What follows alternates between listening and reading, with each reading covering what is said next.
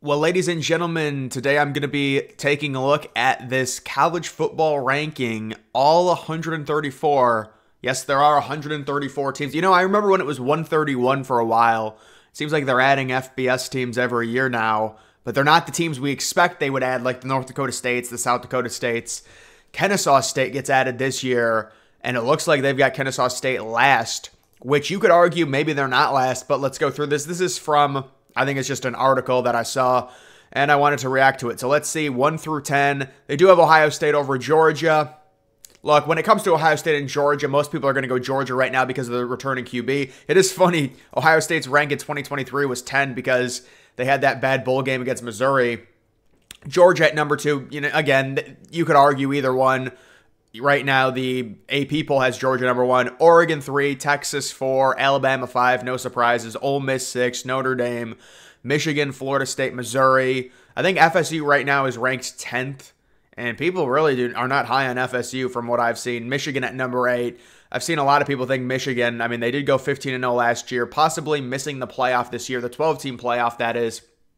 And I have seen a lot of people put them in that like 8 or 9 range in terms of the playoff as well. Kind of surprised Penn State's not there inside of the top 10. They've got Penn State at number 12, Utah at 11. I do think Utah probably, I have them in the playoff, but they very likely could miss it. It seems like everyone's picking Utah to make the playoff. That conference is just, it's such a mosh pit. And, I mean, they did go 8-5 last year. Cam Rising got hurt. Utah just doesn't have crazy talent to where they're going to have, we know they're going to have 6 or 7 very close games. They could easily lose 2 or 3 of them. And if that happens, it's going to be tough for them to make the playoff. However, being in the Big 12, I think this year people are going to get very, very angry because based on how even all of those teams are, we could see multiple 3-loss teams in the conference championship, both of the 2 3-loss teams in the conference championship, and then whoever wins that gets vaulted up to the number 4 overall seed because they win the conference championship, they get an automatic auto bye, and then you're going to have like an Oregon and Ohio State below like a 3-loss Big 12 champion. People are going to be pissed. They're going to be pissed about the Group of 5 team as well.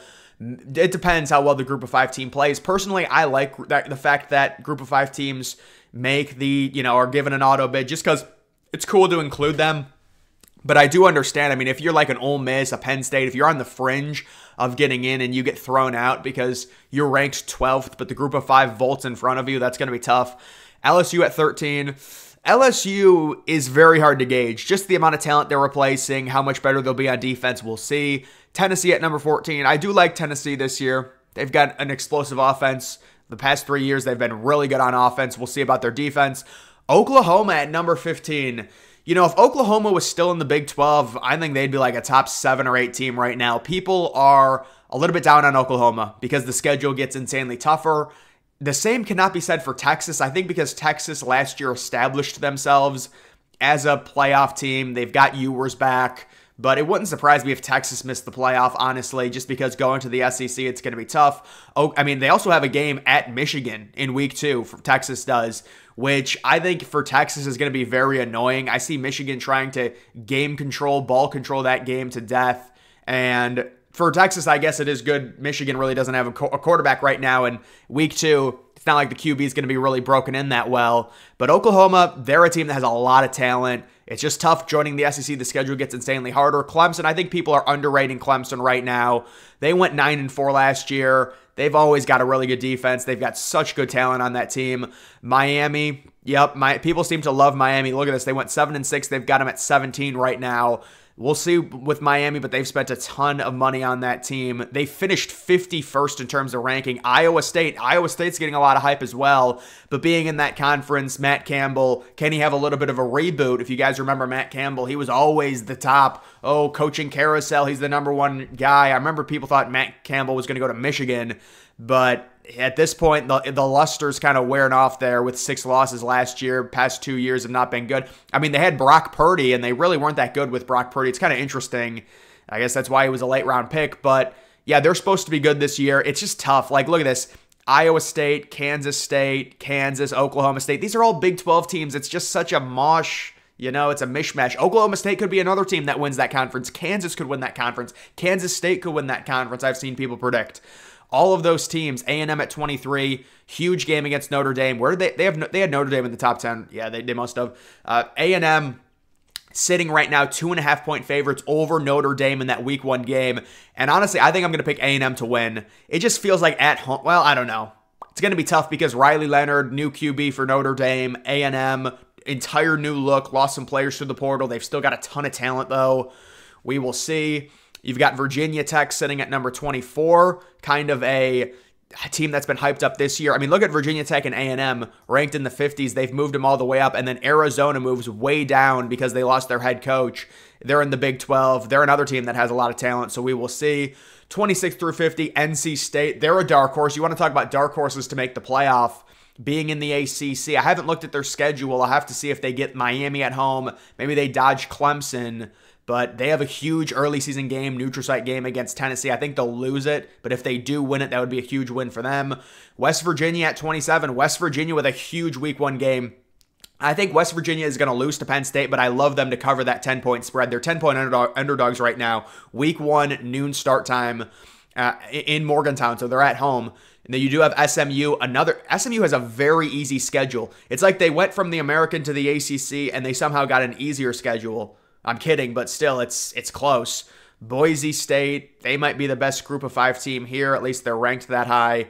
Liberty, another ridiculously easy schedule. It'll be interesting to see what happens to Liberty. I think, honestly, Liberty might go undefeated and they might still leave them out. The problem with Liberty is they went undefeated on a really easy schedule last year. They were 13-0, and then they got trounced by Oregon. So they were undefeated last year. They were the team that made the New Year's Six Bowl, the Group of 5 team, and then they got annihilated.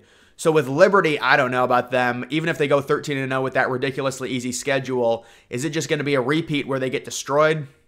We'll have to see. Memphis is a team I could definitely see making the playoff. They have a very manageable schedule. They've got a returning QB, a lot of returning talent on that roster. They always seem to be a good team. They won 10 games last year. They return a lot of the same players. So I think Memphis could. I actually predicted them to make the playoff, to be the Group of 5 team. Louisville, you can see how far Louisville is dropping from 19 to 32. Yeah, that makes sense. I think Louisville is going to be worse. USC. Yeah, USC had a down year last year. This year they might be better. The problem is they're going to have a lot tougher of a schedule. And they do also face LSU week 1 in a huge non-conference game, neutral site game. Auburn at 34. Auburn's got a lot of talent. So they moved up significantly from 59. We'll see. Florida's got a really hard schedule. These are all the SEC teams they're throwing in there. I think Florida's probably going to be another 5-7 type year for them. Nebraska moving up. Nebraska has a very easy schedule. We'll see with the quarterback situation. They got a young 5-star QB. So, I mean, they could be undefeated going into their road game at Ohio State. I think they'd be 6-0 at that point. UCF's always normally a solid team. Last year, they were definitely down, but I do like UCF to have a bounce back year. Appalachian State is another Group of 5 team that might make the playoff. How about Washington? They finished number 2, 14-1, and now they're at 39. Yeah, Washington's going to take a big step back, probably a 6 or 7 win type season. Rutgers, here's another interesting thing. Believe it or not, Rutgers, they were in the Big Ten East. All of these teams get added to the conference. There's no divisions, and they have a very easy schedule, and they have had a really good defense the past few years. I could see Rutgers winning 9 games, honestly. I really could, like 9-3. And you can see they moved up 8 spots from last year.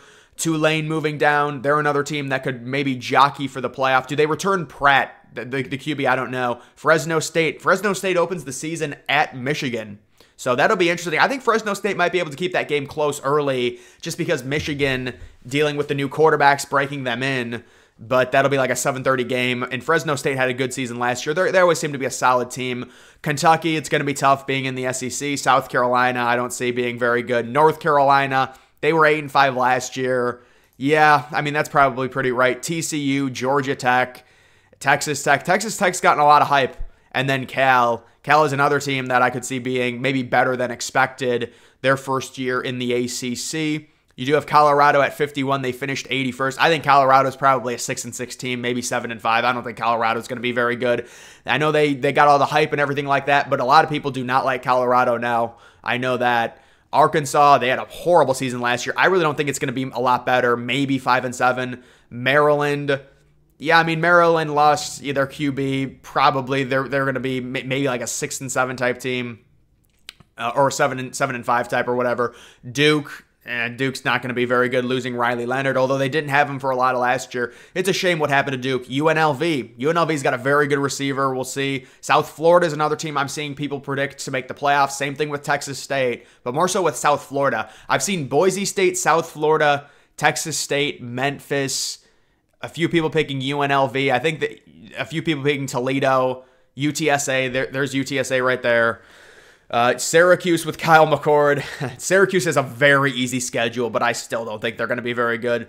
Mississippi State, probably a 4-8 season, honestly. Northwestern surprisingly had a good year. Northwestern is definitely an unstable program. They could very easily go 1-11 if we're being honest. And they're playing at that dinky little stadium by the lake, and I think they'll probably win like 3 games, honestly. Minnesota's always like a 500 team. Boston College. I'm surprised they've got Boston College this high, honestly. UTSA. They must have lost some players. They went from 39 to 63. Miami of Ohio. Wow. So they have Miami of Ohio over Toledo. Imagine Miami of Ohio made the playoff and they faced Ohio State. In the first round. That would be a big spread there. Toledo. Yeah, Toledo has been really good in the MAC the last 3 years. Army, 6-6 last year. Remember Air Force? I mean, Air Force was like 7-0 at one point. I mean, I predicted Air Force to go undefeated, and they were 7-0. They were like ranked 20th. UCLA at 68, joining the Big Ten. That's a tough draw for them. They go from 33 to 68. Ouch. You do have Baylor. They were 3-9 last year. Yeah, Baylor should be more improved this year. I agree. Maybe a 6-6 type team. Michigan State. I think Michigan State should be improved as well with Jonathan Smith, Childs. But probably 5-7 if we're being honest. It's a tough conference. Oregon State might go 8-5 again, something like that. They've got an easier schedule now. It's basically a group of 5 schedule facing mainly the Mountain West teams. Washington State has the same thing. Troy had a good season last year. James Madison is another team that, wow, they finished 26 last year. Now they're at 74. By the way, I think this is where they finished in terms of these rankings. It's nothing like crazy. It's not like this is analytically done. BYU, yeah, BYU had a bad season last year. Their first year in the Big 12. Wyoming down significantly. Jacksonville State, they had a decent year last year. San Diego State, San Jose State. Indiana probably going to win 2 games. I'm surprised Illinois is this low. I think Illinois, maybe another 5. I would like Illinois to be good, although I think it's too late for that now. Seriously, Illinois had a chance, like a 10-year window. They could have been good in the Big Ten West. I mean, that was an easy division. They just were never good. It's unfortunate. Pittsburgh, yeah, it's been tough for them. They went 3-9 last year. Virginia's always, they're not a good football school. Houston had a really rough year last year in the Big 12, their first year. Colorado State, I think they will be a little bit better. I think they'll probably be a 7-5 type team, maybe an 8-4 type team. You do have Stanford. Yeah, Stanford, it's joining the ACC. We'll see. You do also have Purdue, 4-8 last year. Purdue's got a pretty funny matchup at home against Oregon, and Oregon's playing them after they play Ohio State, so that could be a letdown game. I don't know. We'll see. But, yeah, none of these. Marshall faces Ohio State this year. I didn't realize how lowly rated Marshall was. I thought they'd be in, like, the 60s. I guess it makes sense. If there's 134 teams. There's Vanderbilt. It was a brutal year last year for Cincinnati. Vanderbilt's the worst team in the SEC. Ohio went 10-3 last year. Florida Atlantic, they have not been good recently.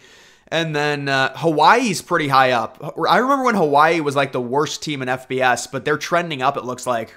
So good for them. Other than that, there's really nothing surprising. UConn up a little bit from where they normally are. Akron, Kent State. Yeah, Kent State was horrible last year. UMass is always terrible. But there you can see Kennesaw State, they put them as last place. Either way, I just wanted to react to that, look at all of the rankings from 1 to 134. But either way, guys, that is going to do it for this video. Make sure you follow me on X. Link to that's always in the description.